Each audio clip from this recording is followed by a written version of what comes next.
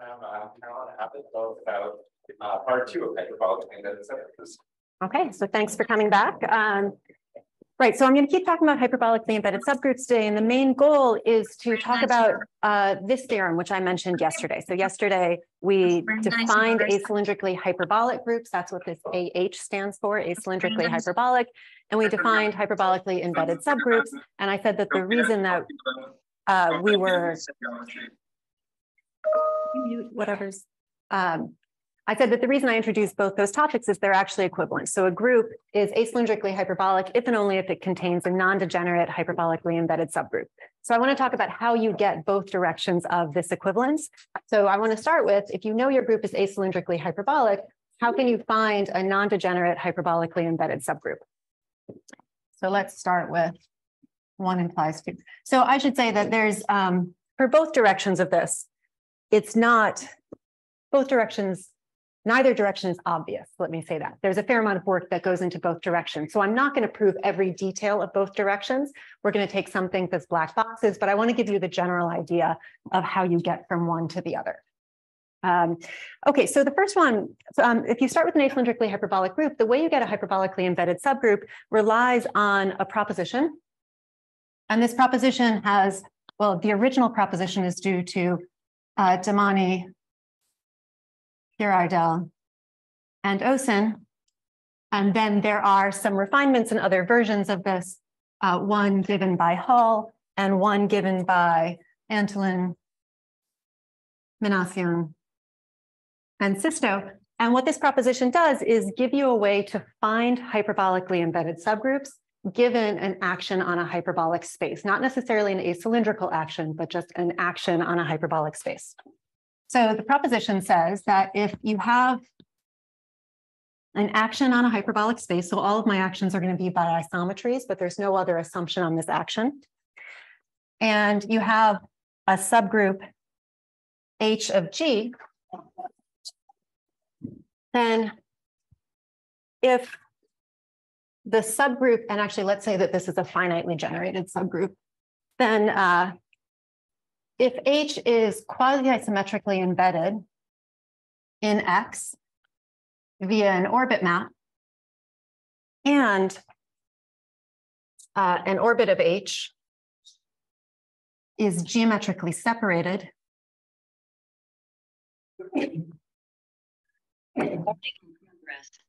in X, then the subgroup hyperbolically embeds in G with respect to some generating set X.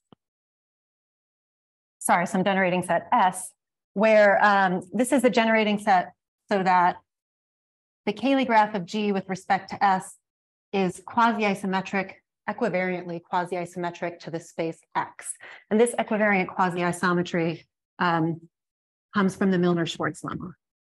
And sorry, I guess I should say this is a co-bounded action. I almost never think about non-co-bounded actions, so I forget to write it down. So there's one assumption on the action other than isometric. Okay, so Jean-Pierre mentioned the Milnor-Schwarz lemma at the end of his mini course yesterday. So he stated it for Cayley graphs, like if you have 2 Cayley graphs of a group with finite generating sets, then they're quasi-isometric. There's a more general statement that says if you have a co-bounded action by isometries on a metric space, then there is a possibly infinite generating set of the group so that the Cayley graph of the group with respect to that generating set is equivariantly quasi-isometric to the space that you started with. Right? So given this co-bounded action on a hyperbolic space, I get some infinite generating set kind of for free from Milnor-Schwarz. And it turns out that this subgroup hyperbolically embeds in the group with respect to that particular generating set. So, okay, Jean-Pierre also helpfully defined a quasi-isometric embedding, right? So this says if you look at a finite generating set of H and you look at the Cayley graph of H and you look at an orbit of H in X, then those two have the same large scale geometry, right? Those distances differ by a multiplicative and an additive error. And then geometrically separated. So Francois talked briefly about this yesterday, but let me just write a more formal definition down because we're going to sort of use it in what follows. This says that for all epsilon greater than 0, there exists an R greater than or equal to 0, such that if an epsilon neighborhood of H, and I'm thinking about this of an orbit of H, so I'm going to fix some base point in my space and look at an orbit of H. So an epsilon neighborhood of H intersect an epsilon neighborhood of some translate of H. So if this intersection has diameter at least R, then T is in H. So in other words, these two cosets are actually the same coset. So in other words, I think I'm just drawing this subgroup as like as a line. If you have some orbit of H here, and you have some translate of that orbit of H. So this geometric separation says that the amount of time that they stay close to each other, so within an epsilon neighborhood of each other, is bounded by R. So this distance is less than R. So these kind of diverge quickly. Outside of a uniform neighborhood, the two translates diverge. Okay, are there questions about the statement of this? Is the conclusion that the Cayley graph is Q I to X? Is that part of the conclusion? It's part of the conclusion. The main part of the conclusion is that H hyperbolically embeds in G, but it hyperbolically embeds in G with respect to the particular relative generating set, which gives this quasi-isometry from Milnor-Schwarz. So the fact that you have this quasi-isometry just comes from the fact you have a co-bounded action, but this S shows up here, which is the important part. Other questions? Okay, great. So this gives us a way, I'm not going to prove, but this gives us a way to find hyperbolically embedded subgroups. This is not the only way to find hyperbolically embedded subgroups. And maybe I'll just point out that if you are quasi-isometrically embedded in a hyperbolic space, then you are hyperbolic. So all of the hyperbolically embedded subgroups that you can find using this particular proposition will be hyperbolically embedded subgroups. So it's not giving you all hyperbolically embedded subgroups, but it gives you some. Okay, so how do we use this proposition to go from 1 to 2? Okay, so we know that the group is acylindrically hyperbolic. That's our assumption. So that implies that we have a non-elementary acylindrical action on a hyperbolic space. Okay, and since this action is non-elementary, there are infinitely many independent loxodromic isometries in this action, right? So in particular, there is a single loxodromic element here. So there's a G and G that is loxodromic in this action. So remember, to be loxodromic means that it acts as translation along an axis. And this was part of the definition of this action being non-elementary. Okay, so then a result by Domani, Girardel, and Osen, which I'm going to abbreviate to DGO because I'm going to write it a million times during today's talk, because really all of the foundation and the definition of hyperbolically embedded subgroups is due to them. So Domani, Girardel, and Osen show that there exists a unique maximal virtually cyclic subgroup denoted E of G containing the subgroup generated by G. Okay, so this is a fact proved using hyperbolic geometry. So this is true in hyperbolic groups. Every infinite order element in a hyperbolic group is contained in a unique maximal virtually cyclic subgroup. So this is the analog using this acylindrical action on a hyperbolic space. You can get the same property. Okay, and what we're going to show is that this subgroup E of G is hyperbolically embedded in G. So this will be our non-degenerate hyperbolically embedded subgroup. And the claim is that this subgroup E of G satisfies the assumptions of this proposition. Right, so it's virtually cyclic, it's finitely generated. So what we need to know is that that subgroup is quasi-isometrically embedded and geometrically separated. Right, so for the purposes of this, I'm going to kind of ignore the fact that it's this virtually cyclic subgroup containing the cyclic subgroup generated by G. I'm just going to think about the cyclic subgroup generated by G because it's easier, and there's really no difference between the two. So, well, okay, so this cyclic subgroup is quasi-isometrically embedded because it's a loxodromic element, right? The definition of a loxodromic cell element said that you had a QI embedding of the integers into your space where n mapped to g to the nx, right? So that gives you a quasi-isometric embedding of this cyclic subgroup into your space via the orbit map. So that first condition is satisfied just by the way we chose the element g. And so far we haven't used this really acylindricity except to know that there's the existence of an element g. So the claim is that it's actually geometrically separated.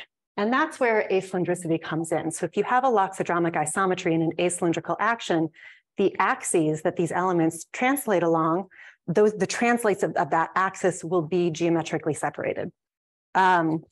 So E of G is geometrically separated in X. So what's a sketch of the idea? Well, okay, this is like a QI embedding of the cyclic subgroup. So this is some orbit, right? So G translates along this. And suppose that it's not geometrically separated. So suppose that they stay together for a very long time. That means that there's another axis that kind of looks like this. So this is a translate, right? And okay, so I'm going to sort of sweep some of the constants under the rug. But so give me an epsilon. Acylindricity gives an R, which is like 2 points that are at least R apart in the definition of acylindricity. If I sort of use that same R as this R for geometric separation, so I can take 2 points on this axis, X and Y, that are at least R apart and are close to this other translate, right? Like, so suppose that's my R for geometric separation. Then, okay, intuitively, but not precisely, what happens? Well, I want to know, so G translates along this axis, right? And so if I translate a long distance by G, so I translate by some G to the I, and then I apply T, that's going to get me to this other coset, and then I translate back by G to the I, what have I done? Well, I've ended up close to where I started, right? I've kind of gone along the axis, I've jumped to another translate, and I've come back along that other axis. And by what I'm assuming that these axes are close right here, then I've actually ended up near where I started. So the entire set of elements, G to the I, T, G to the negative I, where I is in Z, moves X by at most epsilon, right? And then I can make the exact same argument starting with this point Y, right? I'm assuming that, you know, at Y, you're also close to the other translate. So I can go starting at Y, I can do G to the I, jump down with T, and then come back by G to the I, and end up close to where I started, right? So it actually moves X by less than epsilon and Y by less than or equal to epsilon. So I found an infinite family of elements that move both of these points by at most epsilon, and that contradicts acylindricity. So I want to say that this, I'm going to put the word intuitively here, because this is not quite all the details of the argument. This is how you should think about it, right? There are some sort of subtleties that come up when you try to do an argument like this, but this is the main idea. Yeah. You just fix some acyclical action, but you need a. Yeah, so you could look at, for example, like a uniform neighborhood of the orbit of G in the action if it's not co-bounded. So like ignore the part that G doesn't see, because the argument here actually is only dealing with things that are in the orbit. Yeah, but you're right. So there are some technicalities. There's something odd about this picture, yeah, right? Because if G is stabilizing the axis on top, then the stabilizer of the axis on the bottom is going to be a conjugate of G. Right? Yeah, that's right, which is why it's intuitively. Yeah, that's absolutely right. So like I'm sweeping lots of technicalities under the rug on purpose. So yeah, it's absolutely true. So G translates along this axis, G conjugated by T translates along that axis. but you can sort of, so there's lots of details here that I was purposefully hoping no, well, You're giving us- that's right. Homework exercise, work out the details of this. Yeah, that's also, I mean, the other thing is like T, you know, T could take this point X to like way back here on the axis, right? It doesn't have to move it to the close point. So there's like lots of sort of geometry hidden in this intuitive argument. Yeah. Can you get away with less than acylindricity here? Yeah, you can get away with a lot less, and don't spoil it because I'm going to talk about it in a minute. Okay. Other objections, questions, Yeah, Carolyn, details? do you Okay. Oh. What? yeah, Carolyn, so for this argument, do you use that the translation length of G is uniform, is like uniformly bounded below to get a uniform R, or this is not important here? Do I use that? The translation length of G is bounded away from 0 to get a uniform R, or is this not important for this argument? It will not be important to this argument because I'm not saying that G translates X past Y or anything, just that G translates it to the right by some amount, and these axes are infinite. So like, it doesn't matter how far it translates. So Okay. that I think is actually not one of the details that I skipped. Okay. So this says that by the proposition, we have a hyperbolically embedded subgroup, right? Minus details. And it's, okay, so it's non-degenerate. Non-degenerate means that it is an infinite subgroup that is also not equal to the group. So it's infinite because it contains an infinite cyclic subgroup. It's not equal to the group because since the group is acylindrically hyperbolic, it is not virtually cyclic by definition, and this is virtually cyclic. Okay, so this is non-degenerate. Okay, so more generally, this doesn't use the full strength of acylindricity. So one of the things that's very strong about the definition of acylindricity is when you're counting the elements that move these 2 points by at most epsilon, there's a uniform finiteness there. And what this is, what I found is infinitely many elements. It's not just that I found too many, like I found too many, but infinitely many, too many, right? Like there's no contradicting uniformness in this argument. So I really don't need a full acylindrical action here. There's so more generally, you don't need that. So you don't need the group acting acylindrically on a hyperbolic space. If you have a group acting on a hyperbolic space, and in this action, there's an element that is loxodromic and also satisfies a condition called WPD, which I'll tell you what that means in a minute. And a WPD element, then you also get this virtually cyclic subgroup that will also hyperbolically embed into the group with the same relative generating set. In both of these conditions, this is the relative generating set coming from Milnor-Schwarz. So what is WPD? Well, WPD is exactly the condition you need to make this argument work, right? Acylindricity is stronger, but WPD says basically this doesn't happen. So WPD says that for all epsilon greater than 0, there exists a capital N greater than or equal to 0, such that for all points in your space and for all little n greater than or equal to capital N, the number of group elements that move X by at most epsilon and move G to the little n X by at most epsilon is finite. Okay, so there's 2 ways that this definition is weaker than the action being acylindrical. One is that I'm only requiring a set to be finite rather than uniform finite. And the other is I'm not looking at any 2 points in my space. I'm looking at 2 points that differ by a high power of a loxodromic. So really what I'm exactly looking at is instead of any 2 X and Y, I'm looking at X and Y like in that picture, right? So one of them, there's like, they lie on some axis of G, some translative an axis of G. So the way you should think about WPD is this is like a weak notion, or maybe not weak, but like a non-uniform acylindricity but it's only along the axis of the loxodromic element G. So it's not acylindricity for this entire action, just in this one direction that's picked out by the loxodromic isometry. And this is really the condition you need to make this argument work. Right? So what this more generally statement says is that if you have a group acting on a hyperbolic space and you have a and it's not virtually cyclic, and you have a loxodromic WPD element, then the group is acylindrically hyperbolic. This is usually how groups are proved to be acylindrically hyperbolic.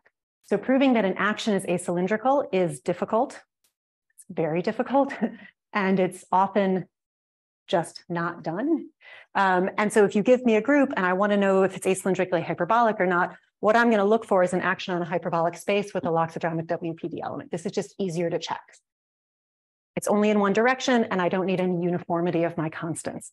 So when that first day, yesterday, when I gave you a list of acylindrically hyperbolic groups, you might have noticed that for the first few, I gave you an acylindrical action, and then I stopped and just started writing the names of the groups.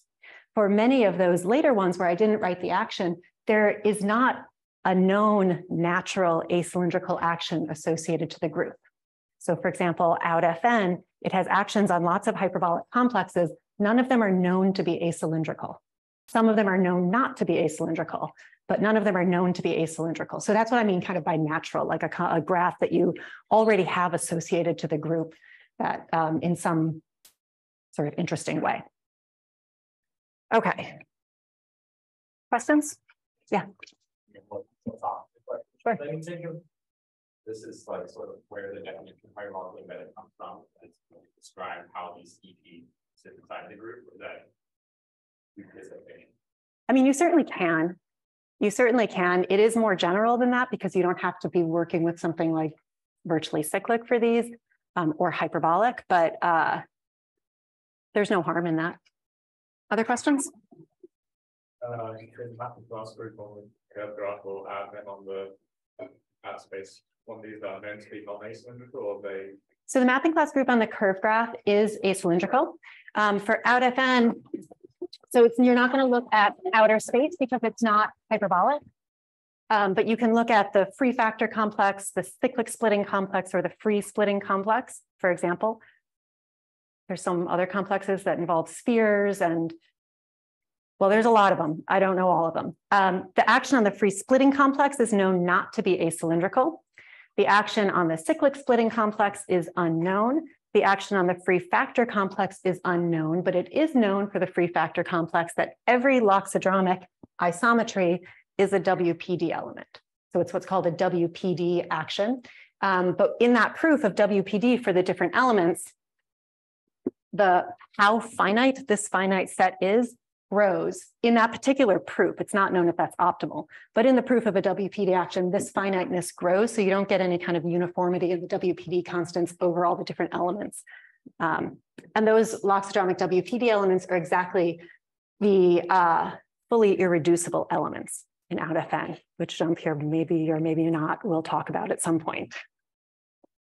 Other questions?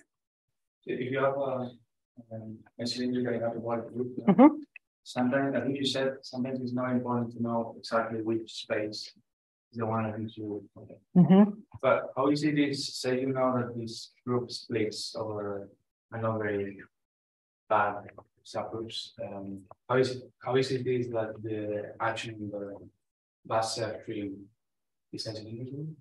So it might be acylindrical. So if it splits over an almost malnormal subgroup, then it will be acylindrical. Otherwise, so outside of that, it might not be. Because in that particular case, it's just two acylindrical. Yeah, if it's malnormal, then it's two acylindrical. Yeah. Actually, even if it's almost malnormal, it's two acylindrical. If you have, I guess if you, yeah. I'm not going to try to get the constants right because I won't. But yes, it's two acylindrical in that case. I mean, in general, if you have a splitting over, if it's acylindrically hyperbolic and it's splitting over something that's not almost malnormal, the action might not be acylindrical, but you might still have a loxodromic WPD element depending on a lot of things. Like you might have to, it might not be all elements, but you might be able to find one for which it's true. Does that answer your question? Yeah, it was general. Yeah, okay.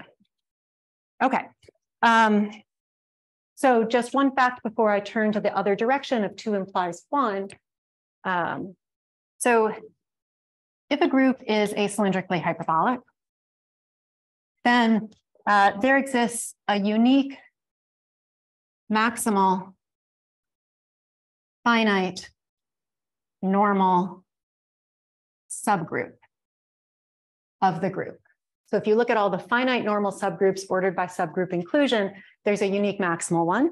And we denote it capital E of G, sometimes capital K of G, depending on the paper. Okay, so this just exists. And then the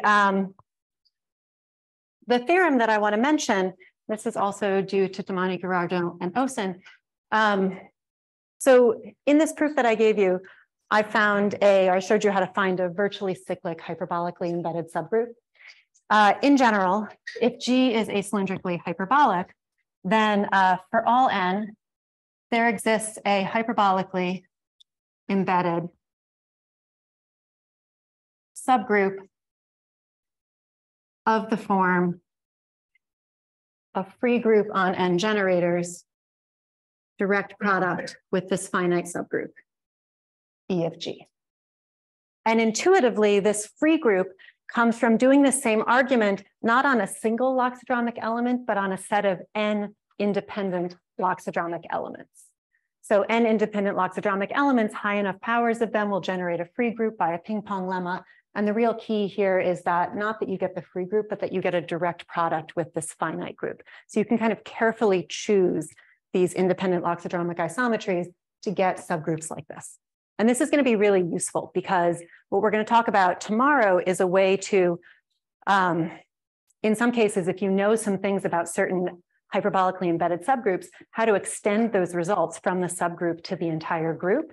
And we know a lot about free groups, and we know a lot about free groups that doesn't change when you take the direct product with a finite group. So there's some things where you know that they're true for free groups, you can show that they hold for all acylindrically hyperbolic groups. Yeah. Is that statement still true if you don't product with E of G? So you just get a free group? Oh, or like that's yeah, hyperbolic. No, not necessarily, unless the group itself has trivial finite normal subgroup. Yeah, so and it's the difference between sort of the intuitive argument with the cyclic subgroup generated by G and what's actually hyperbolically embedded, which is this virtually cyclic one. Yeah. Okay. Let's talk about the other direction if there aren't other questions. So 2 implies 1. So I want to start with a hyperbolically embedded subgroup, and I want to build a non-elementary acylindrical action on a hyperbolic space. So this is the harder direction. And to understand it, I need to tell you some of the tools that you use when you're studying hyperbolically embedded subgroups. So what are the main tools? And there's really kind of one main tool, but I'll leave it plural. Okay. So we're interested in, like last time, the graph. So let's say we have H and it hyperbolically embeds in G with respect to some generating set S. Right now, we don't know that G is acylindrically hyperbolic, but we have this hyperbolically embedded subgroup. And we have this Cayley graph with the generating set S disjoint union H, and we know this is hyperbolic. Okay, so let's say that P is a path in this graph gamma. And we're going to say that, always say the vertex it starts with is P minus, and the vertex it ends with is P plus. So this is a combinatorial path between vertices of the graph.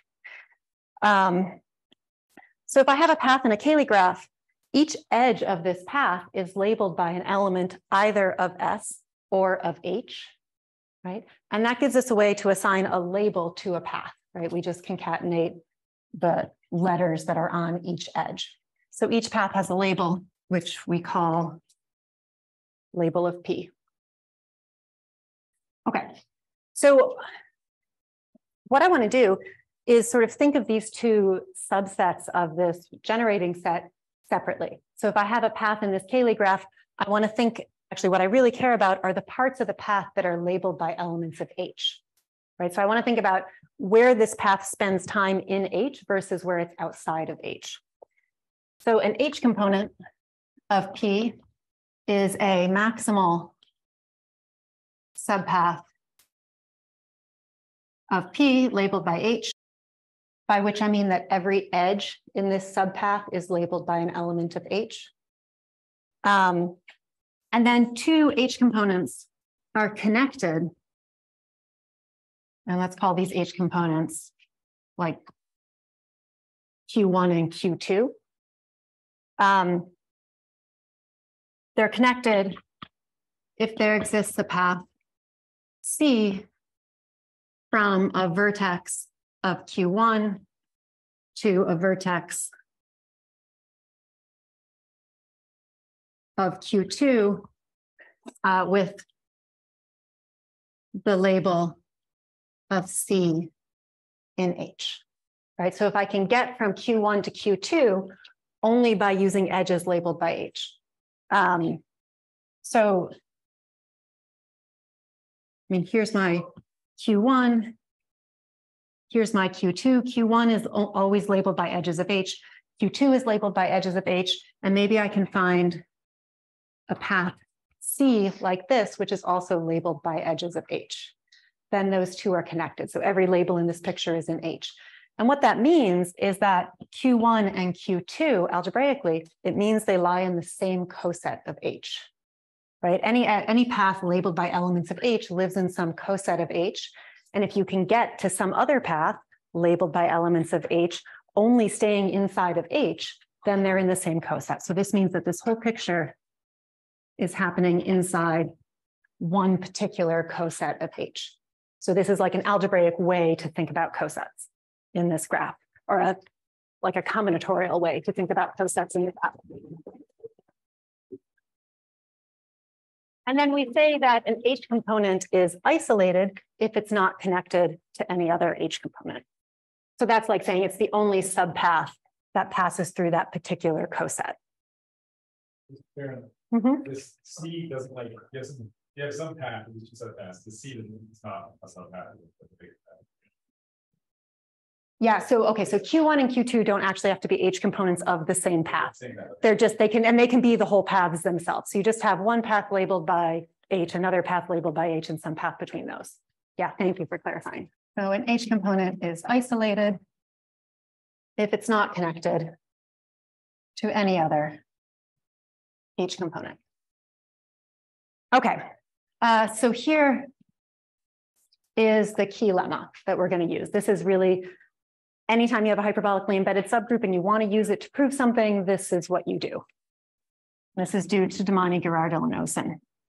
So there exists a constant C such that for any n-gon P with geodesic sides in gamma, so I'm taking an n-gon in gamma, so I'm concatenating geodesics to form a closed loop. And any isolated H component Q of P, the d hat distance between the initial point of that H component and the terminal point of that H component is at most C times the number of sides in the polygon. Right? So here's some. This is happening in gamma. Here's some n-gon where I'm calling this entire path P, but it's broken up into 4 geodesics. And maybe there's some H component here, for example. And so one thing to notice, if this is a geodesic side, a geodesic, this top side, then an H component is just going to be an edge. Right, because every pair of points in a coset of H is connected by an edge. So if I had like a path of length 6 or something, all of whose labels were in H, then I could have just jumped from the beginning to the end with a single edge. Right, so there's some E that is in H. So here, I'm thinking the label of E is in H.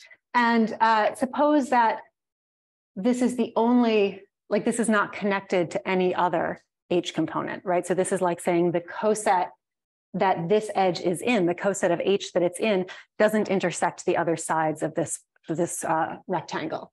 Then this says that the d hat length from between the two vertices, E minus and E plus, is less than or equal to 4 times C.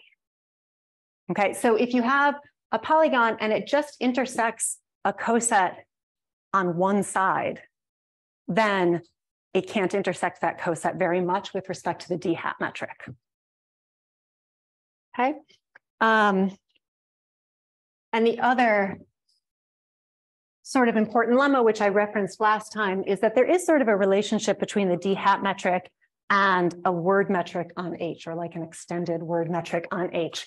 So in general, there exists a finite subset Z of H, not necessarily a generating set a priori, but just some finite subset and a constant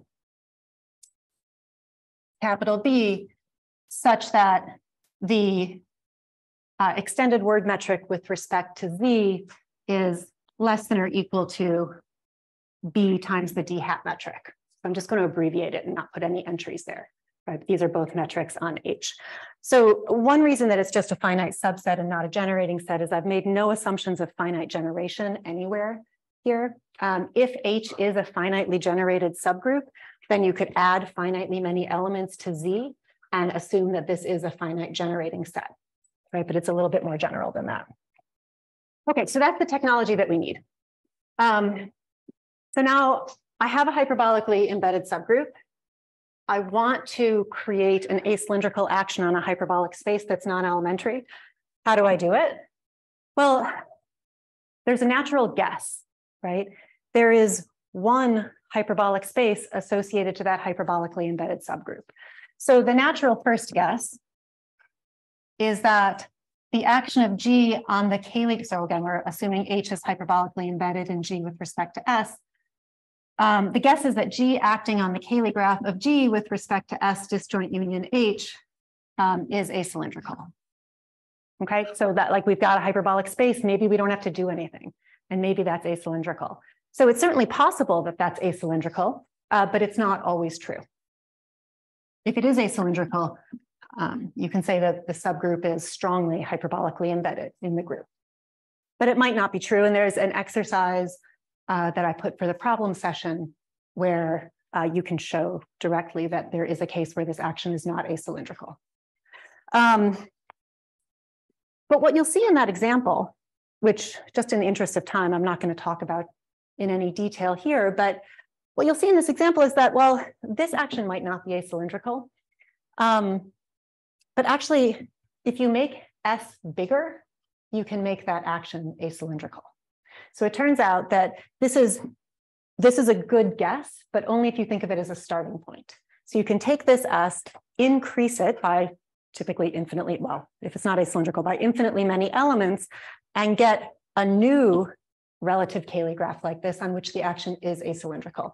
So let me tell you how you increase that generating set. So I guess I'll write the theorem. So if we have H that hyperbolically embeds in G with respect to S, then there exists a subset Y of G such that first, S is contained in Y. Second, H hyperbolically embeds in G with respect to Y. So when I increase the size of the relative generating set, I don't break the fact that the subgroup is hyperbolically embedded. And the action of G on the Cayley graph of G with respect to Y disjoint union H is acylindrical, right? So if you give me like a not so good relative generating set with respect to which the subgroup is hyperbolically embedded, I, or OSIN, can build you a better one, right? There's a way to build a better one. Okay, so I'm definitely not going to prove this whole thing because it's a lot. I want to tell you what the bigger generating set is, and maybe just give you an idea of how you use these tools from hyperbolically embedded subgroups to show that you get an acylindrical action. Okay, so for any two elements of the group, let's let S of S comma F comma G be the set of cosets of H such that there exists a geodesic in gamma, which is the same S disjoint union H Cayley graph that we've been looking at the whole time, that there exists a geodesic, and that geodesic has an H component of d hat length at least 3c. C is the constant from the key lemma, the same C. Okay, so these are called the essentially penetrated cosets. So the generating set Y is the set of elements Y in the group such that the set of essentially penetrated cosets from the identity to Y is empty, which means that there is no geodesic from 1 to Y in this relative Cayley graph that spends a long time in any coset of H. So you should think of this as like the directions in this Cayley graph that are orthogonal to the hyperbolically embedded subgroup. Like you don't spend a long time in any coset of this hyperbolically embedded subgroup when you go to these elements, right? Like you just kind of, they totally avoid all the cosets of these hyperbolically embedded subgroups, or like essentially avoid all of them. So you're taking your space, this Cayley graph, with respect to this infinite generating set, and you're looking at all the directions that are like orthogonal to H, and you're crushing them down to 1, right? So distances that aren't seen by the hyperbolically embedded subgroups are collapsed. So this contains the generating set S that you started with, because if Y is in the generating set S that you started with, then the identity is connected to that element by an edge labeled by that element of S, because it's a Cayley graph, so it doesn't have any H components at all, so it's in this set that doesn't essentially penetrate any cosets. The S and G, all the geodesics going from that to G. It's a set of cosets of H. So this is the collection of cosets of H, so that there is a geodesic from F to G that spends a long time in that coset. Okay, so the claim is that the action on this Cayley graph is acylindrical. This Cayley graph with respect to Y is acylindrical. And one fact that I'm just going to leave as a black box is that there's a relationship between distances in the Cayley graph Y union H and the number of cosets that are essentially penetrated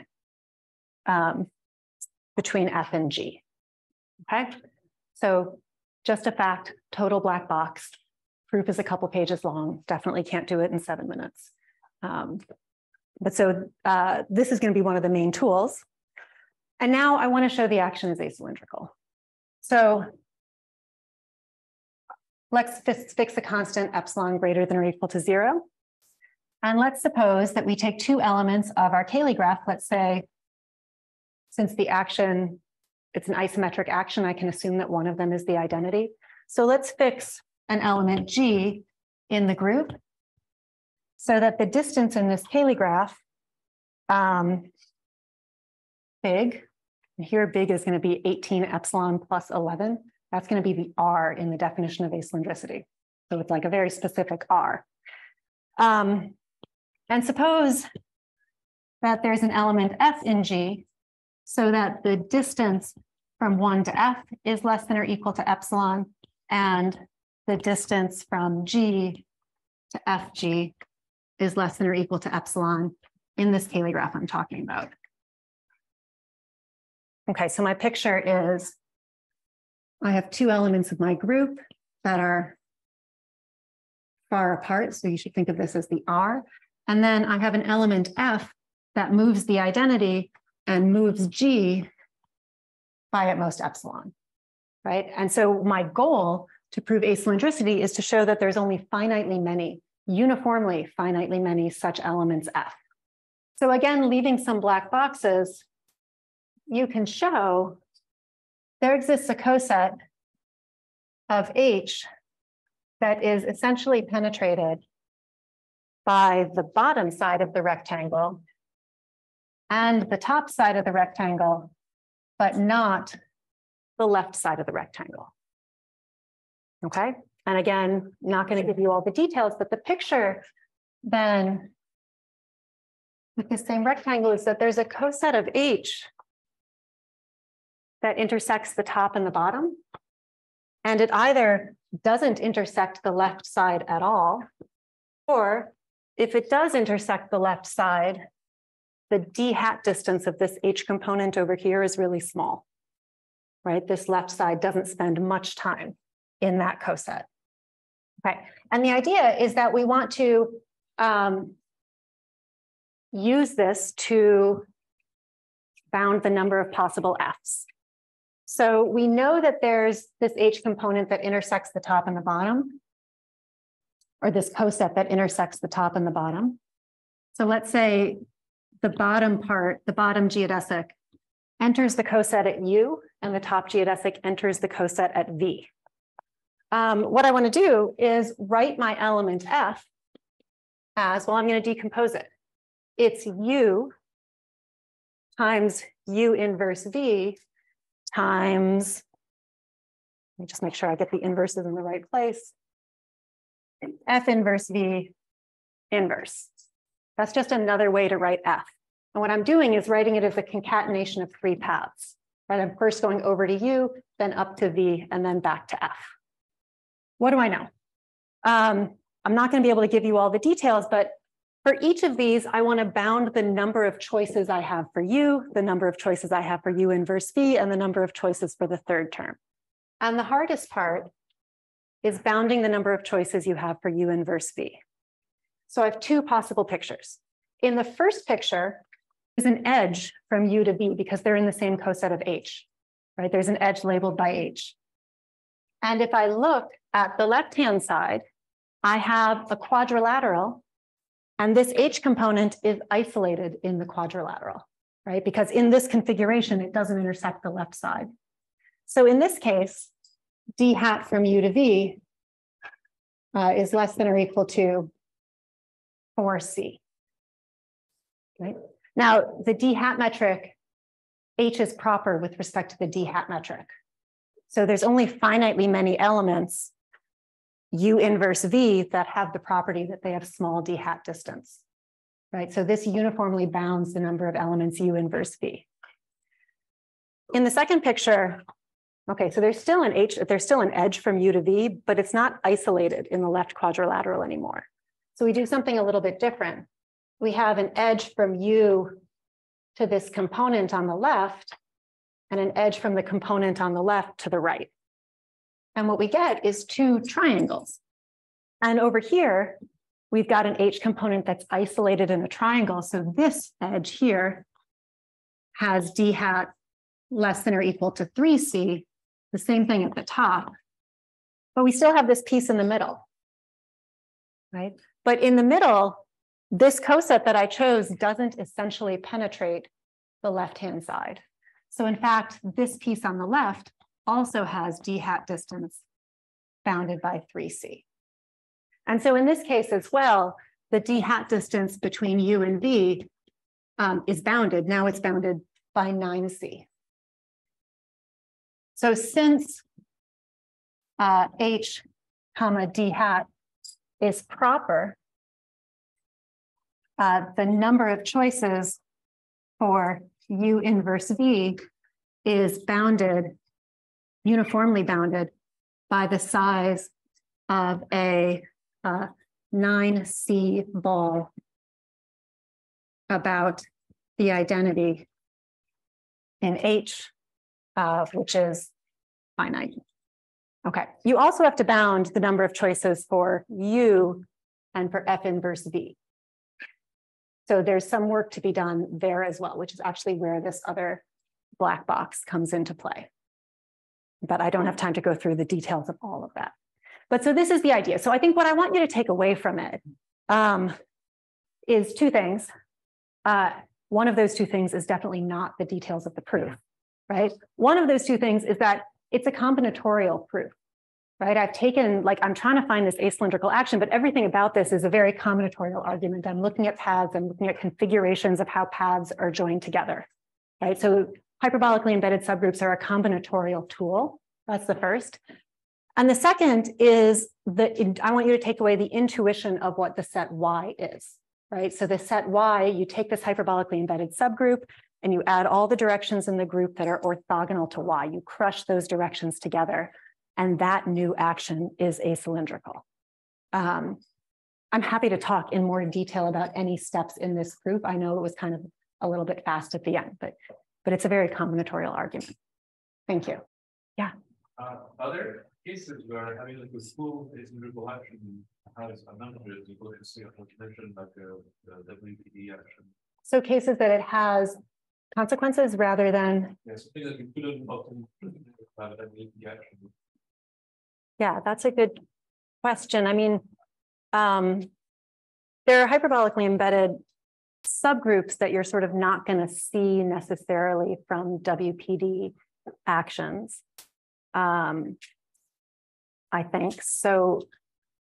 So I don't know off the top of my head, but it seems to me that so WPD actions are very powerful, but somehow the lack of uniformity in the constants really doesn't give you as much control. So sometimes there are things that are proven from having a WPD action, but it kind of goes through the fact that you know that the group is then acylindrically hyperbolic, and then you use facts for which a different acylindrical action was used.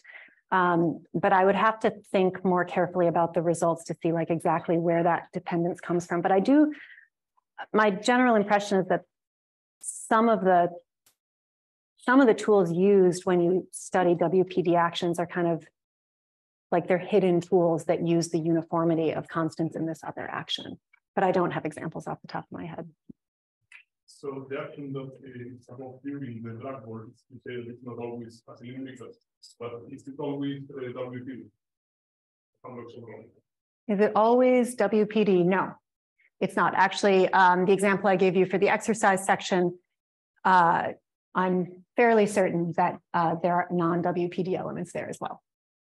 Yeah, actually, there should be non-WPD elements and the action isn't acylindrical. Yeah, that doesn't have to be the case. There could be a WPD element, but the action is just not acylindrical. Other questions?